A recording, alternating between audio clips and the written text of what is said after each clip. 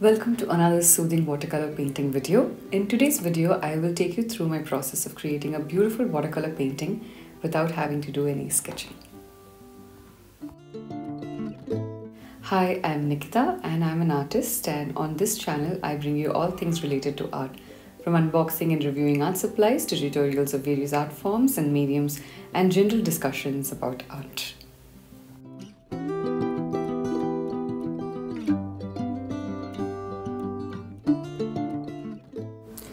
Today my canvas is set with an A4 sheet watercolor paper of 300 GSM, some of my travel palettes from Prima Watercolors, my ceramic palettes, some round brushes and a cup of water.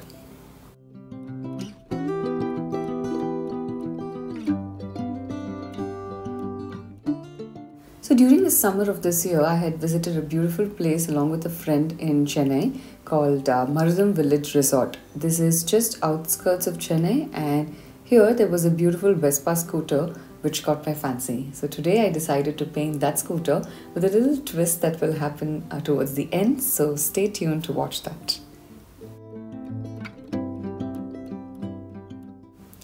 I decided that I will paint directly on the sheet today without any sketching. This is my absolute favorite style of painting and it gives me so much peace. This practice is also very good for your hand-eye coordination. When you're doing this style of painting, the first step is to always mix the lightest version of the colors and then start blocking out the main shapes, which I'm doing right now, with a light tone of green and matching closest to my reference image. Now here an important thing is you don't have to match your reference image exactly in terms of the size, shape and colors. Use your reference image as a base and just go with the flow of where your mind and heart takes you. Always use only photographs as reference images and never a painting, because that would end up just confusing you and you will create the same style as another artist and you will never be able to develop your own style. It's imperative to slowly understand what your style is and what your voice is and just stick to that. This will come over time with lots and lots of practice.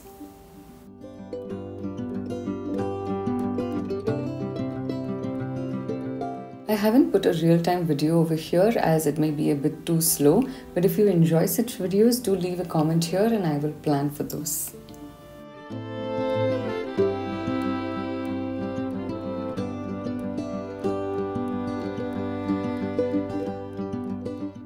While using watercolors, remember to always go from light to dark. Your story will slowly come to life with each layer.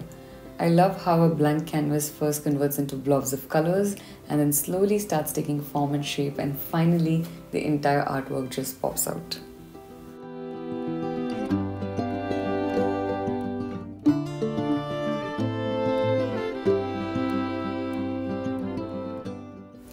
Most of my base colors are done and you can see the artwork coming to life with just the lighter shades. Time now to add the darker shades to create a clearer picture. You can choose to end your artwork at this stage and not go ahead. It is completely up to the artist to decide when the painting is done.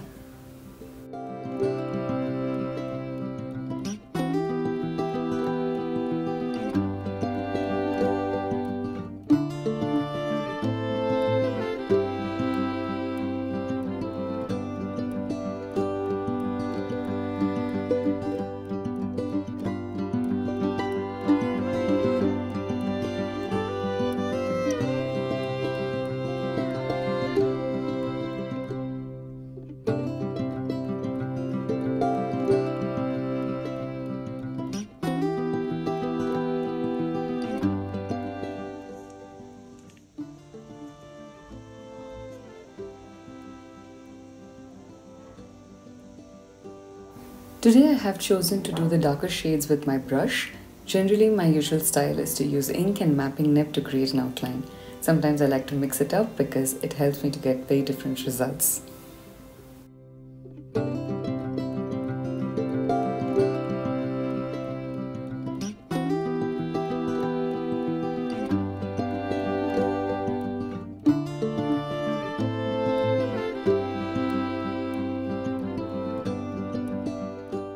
The magic is always in the details. When I add the headlight, the contrast helps the entire artwork to pop up and it is very aesthetically pleasing to the eye.